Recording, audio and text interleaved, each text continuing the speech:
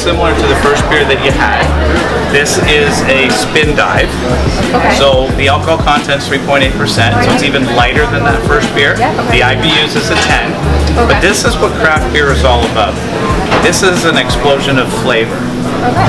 When you drink it, you're going to get citrus on the tip of your tongue, and then it's going to disappear. Okay. As it rolls over your tongue, you're going to pick up sea salt. And then as you swallow it, you're actually going to get a finish of cracked pepper in it. Okay? I'm not going to guarantee that you like it, but you're definitely going to know what craft beer is all about when you drink this. All right?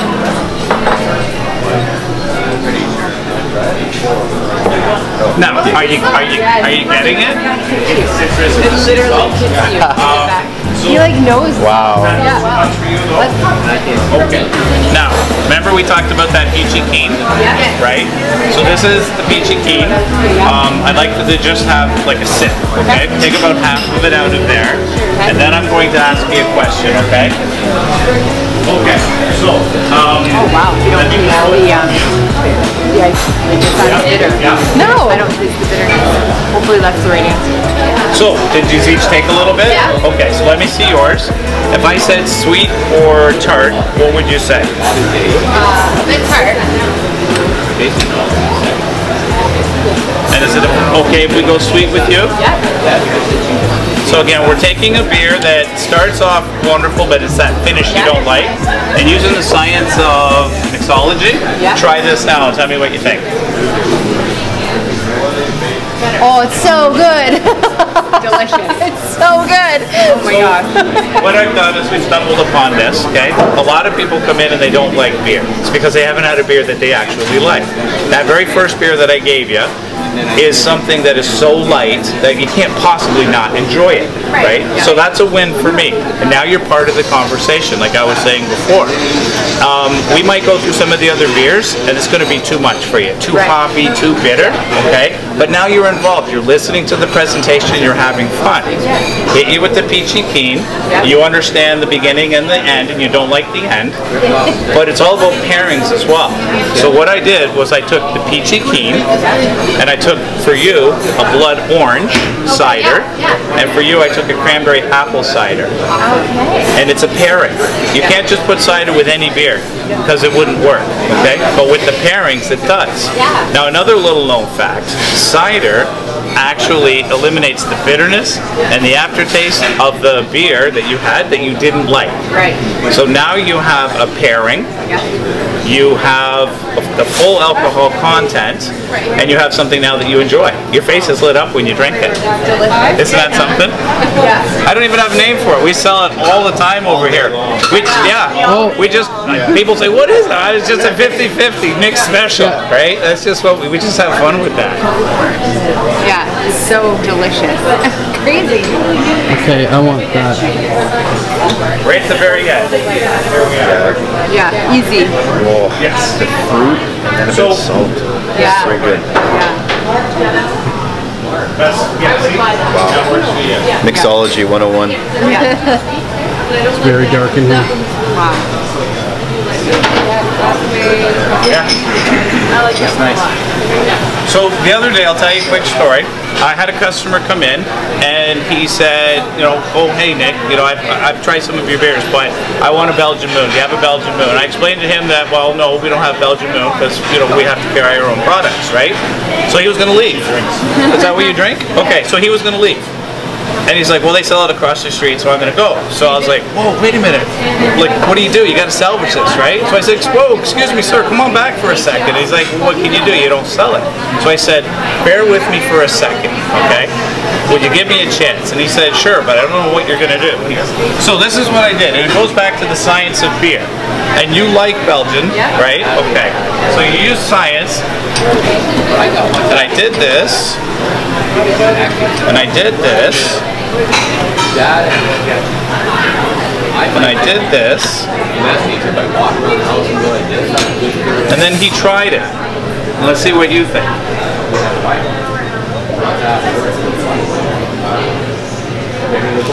You nailed it. And that's what he said. Yeah. He was 65 years old, and he gave me a high five, and he said, you nailed it. He said, what did you do? Like, what is going on back here? So I explained to him that just when you know beer and you understand what you have back here, I took the only really wheat beer that I have that's unfiltered, which is my Leghorn, and it's a New England style IPA, but it's wheat based. Then, because of that bitterness that you didn't like in the other beer, the Peachy Keen, you need to eliminate that. So how do you do that? Well, let's take a light blonde lager, which is the closest thing to water that you have, but it's still alcohol. And by putting them both together, you bring the bitterness down and you tie the flavor together. And then, what do you always get as a garnish? An orange. And I don't have any oranges here. So it's like, what do I do? Oh, wait, I have blood orange cider. So I put a splash in, which just pulls it all together. And then when you drank it, it tasted exactly, So anyway, he was amazed. And then yesterday I started telling people about it in the presentation, and we sold 11 of them. And we didn't even, you know what we called it? They're like, what is it? What is it? I said, we'll call it the double L. My bartender comes over and he goes, lift, lock, Leghorn. That's a triple L, Nick. So now we're selling triple L's. So that's what craft beer is all about. You can have fun, right?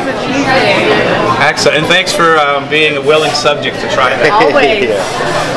Is there anything 4 rules to drinking beer? By the end of the presentation, and I go with this beer, I actually have earned your trust. So at this point in time, what I'll say to you is, before you drink this beer, there's 4 rules. The first rule is to always look at your beer. So lift it up, look at it. Is it clear? Is it cloudy? Is it hazy? Is it translucent? There's so many different kinds of beer out there. The second one is, like a wine, beer has a bouquet. So you always bring it to your nose and see what you're picking up. Is there any aromas that are familiar? See, and most people don't get that. Oh, really? It's on the tip of the tongue. It's very familiar, but you got it right away. So you have a heightened senses, okay? Sure. So there's some vanilla in there, there's some caramel, some cloves, okay? Now, there's a 3rd rule and a 4th rule. The 4th rule is the most important. The 3rd rule is to drink it. The 4th rule is to drink it again. Now the reason that you want to do this is the first one, drink it. It's like scraping the butter off of toast, okay? So it cleanses you. And then the second time you drink it, you're actually picking up what the beer is all about. So go ahead. Oh, you can smell that banana. Really good.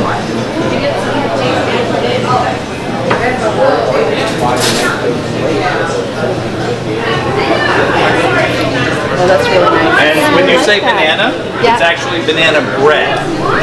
It's that. It's heavier. It's got, So that's what we were trying to pull off, and that's kind of what we have. So a couple things about this beer. It's a German wheat beer. It's a Doppelweizen, okay, hence the color. But it's not a traditional wheat beer. If you looked at it, you notice there wasn't any wheat sediment in it, right? Like Blue Moon has the wheat floating in the bottom, right? This beer is so easy to drink, and you're either going to love it or you're going to hate it, right? But the people that love it, this is an any time of the day beer. Evening, mid-afternoon. You wake up in the morning, coffee or doppel do you, it doesn't matter, right? It works for you. But this beer can do something that none of the other beers can. We've all been there, we had a nice dinner, barbecue, we had a beer. We ordered dessert, so we have a creme brulee or a butter tart. Thank you very much, folks. And then you forgot to finish your beer during dinner, so what do? You have some butter tart, you grab that, whatever, and you drink it. And what happens? It's horrible. Because your taste buds, right? All of a sudden it's a contrast. It's all about pairings, right? So that butter tart, that beer now, both of them are bland because your taste buds have shut down. So you won't even finish either of them, okay?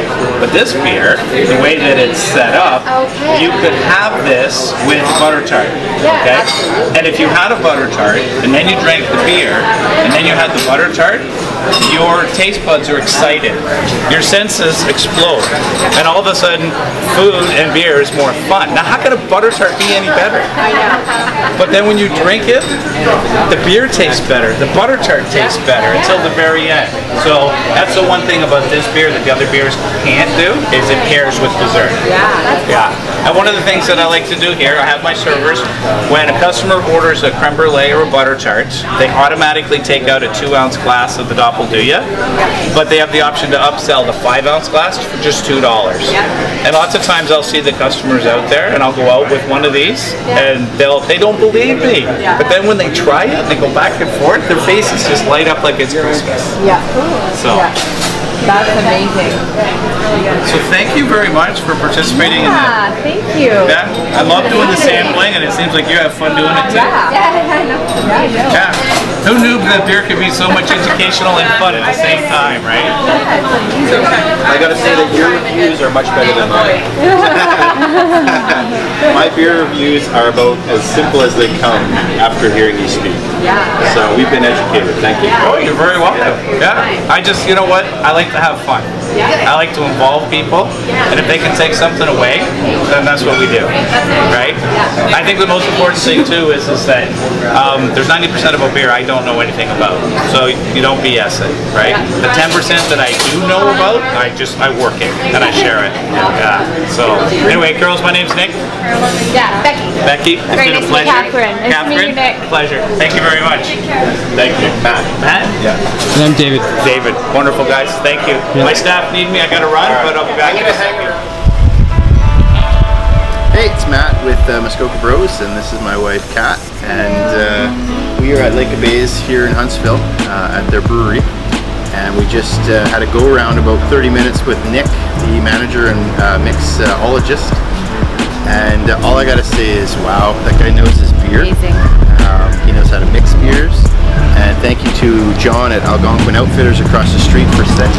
Went in just to spend a little bit of money at AO, and John there gave us some coupons to get a free growler container, and after 30 minutes with us, Nick ended up comping this beer for us, and this is the Peachy Keen Milkshake IPA. Delicious. And what did you think of it? Really, really nice. It was exactly what he said it would do. It's fruit peachy taste right when you first drink it, and then it ends with that bitter IPA taste, but definitely delicious and refreshing. Absolutely. So all I gotta say is I'm on fire for craft beer right now, even more than I am. Thank you again to Nick here. Thank you to John at Algonquin Outfitters, and thank you to this beer. And again, if you like what we're doing here at Muskoka Bros, check us out on YouTube, like and subscribe.